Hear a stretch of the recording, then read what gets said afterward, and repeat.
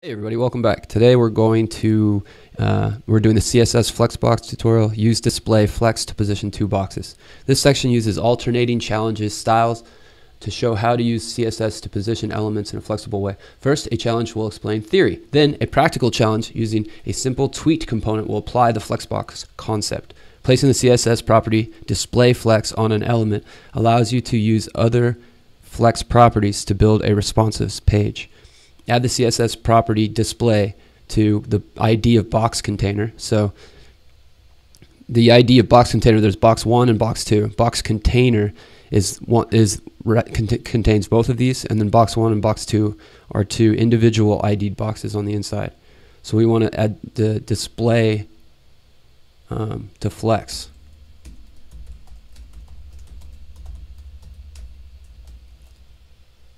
Okay, and so that's basically the idea. I think that if you were to shrink this, it pops up. No, okay, so it's not responsible. It doesn't have a breakpoint.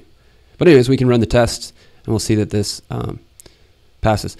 The thing about this is that it's going to make more sense why we need to do a display of flex on the side like that as we go more. But at least right now, you know that if you build two boxes in HTML and they're right next to each other, and you want to get them to line up with each other, you can add the display flex to the above container, and that will work well.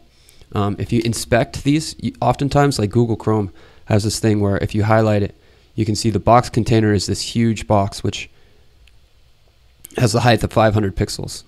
No, 500 pixels. Watch, if I hover over the box container, it's right there. That's about a square, and it's 500 pixels. But because we have it on flex, it makes it so that the insides will recover. So their width and their height are responsive to the flex, I suppose. Yeah, but as you can see, if we run the test, it passed. So